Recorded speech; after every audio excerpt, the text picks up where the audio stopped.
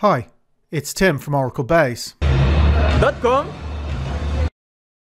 In this video, we'll demonstrate using expressions in initialization parameters introduced in Oracle 21c. These expressions can reference other parameters and environment variables. We display parameters containing the word processes. We see the processes parameter is set to 400 and the job queue processes parameter is set to 80. We set the job queue processes parameter using an expression based on the processes parameter. We use the max function to give us the maximum value out of the two input parameter values. We have the expression processes divided by 10, which is the value we want, and then the minimum value we'll accept.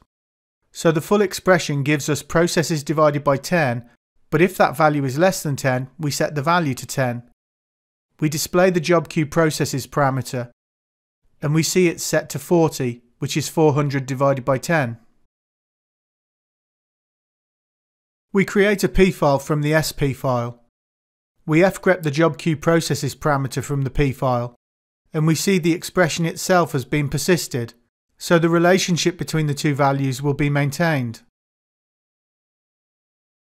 We set the processes parameter to 600 and restart the database.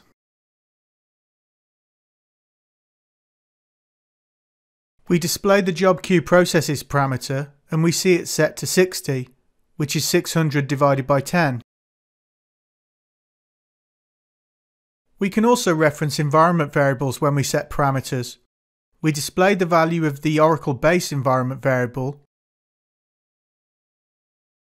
We display the value of the audit file dest parameter. We set the audit file dest parameter using the Oracle base environment variable and restart the database. And it works fine. We create a P file from the SP file. We fgrep the audit file dest parameter from the P file, and we see the environment variable has been persisted in the parameter definition.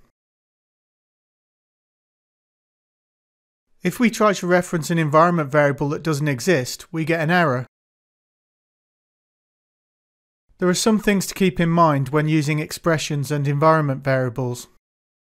When issued from the alter system or alter session commands, the expression must be enclosed in single quotes. When setting parameters, we have access to the min and max functions. They both accept two inputs and return the minimum and maximum values respectively. These aren't the same as the SQL functions by the same name.